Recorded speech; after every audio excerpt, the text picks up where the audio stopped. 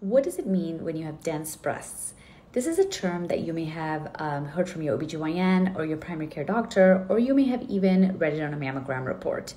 When patients see this term, they are thinking, am I at increased risk of getting breast cancer, or do I need to do something special next year, something extra?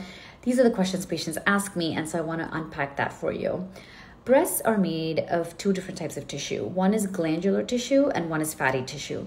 And as we age, the glandular tissue gets replaced by fatty tissue. But when you're young, and by young I mean 30s, 40s, 50s, even 60s, the mammogram may have a hard time really piercing through and looking through this dense tissue, this glandular tissue, to say for sure that you don't have anything to worry about. No calcifications, no masses.